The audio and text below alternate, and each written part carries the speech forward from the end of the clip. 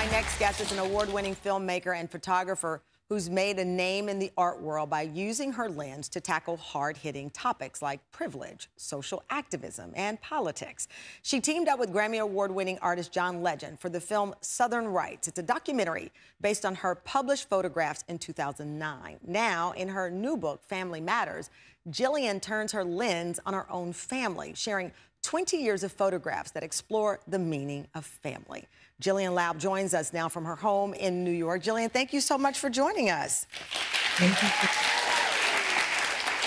So, you've been photographing your family basically your whole life, because I think the quote was, that's what you know best, photography.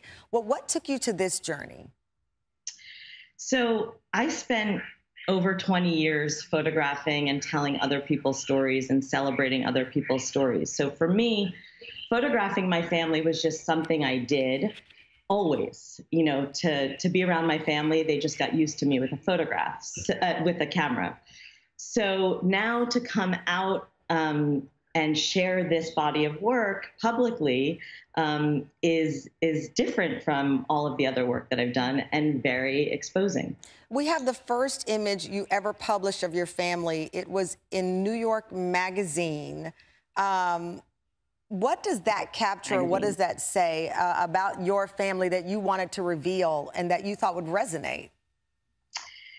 So there's a story that is kind of seared in my brain from over 20 years ago when I made this photograph.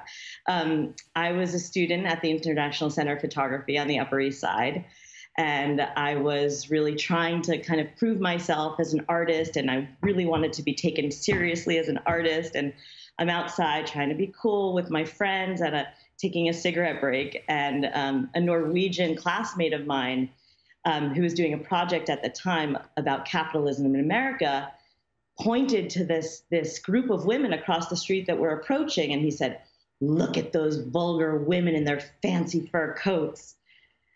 And I nodded in agreement, and I agreed. They looked pretty outrageous and ostentatious. And then as they came closer, I started to panic, and my heart started racing because I realized they were my family walking towards us. My mom, my grandmother, and my aunt on their Wednesday art appreciation class.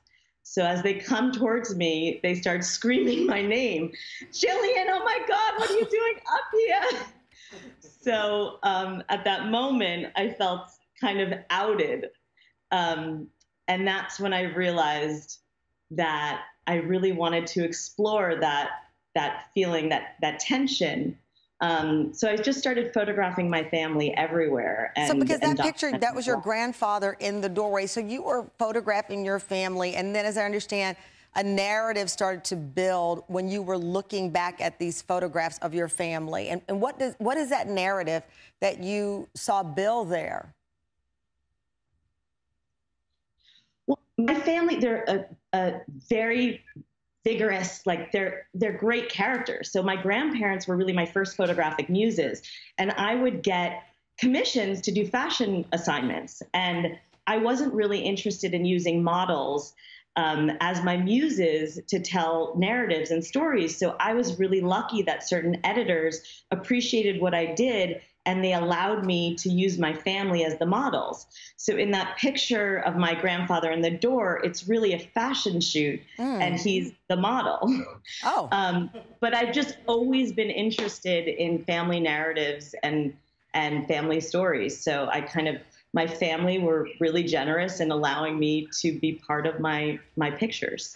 I know that you documented how your family dynamic changed over decades. In the book, we see how differences in political views in your family created a rift. But you say this book is not about politics or the differences that we have and we should have as family members, but more about the resiliency. Yeah, I think a narrative came about in 2016 that I did not anticipate. My family became very passionate Trump supporters.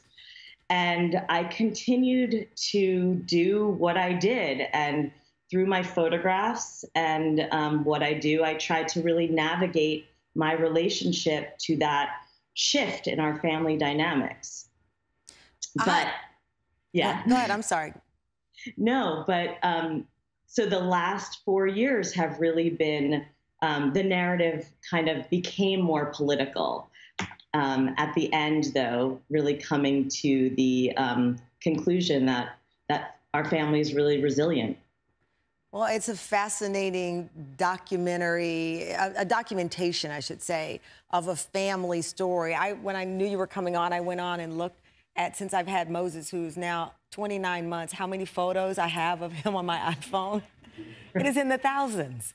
I have thousands of pictures, and when you look back at them, the story of your life is within now our phones, not just the old school albums that we have now tucked under the bed with the little plastic. So it's a phenomenal book. Congratulations on it. And Gillian's book, Family Matters, is available now.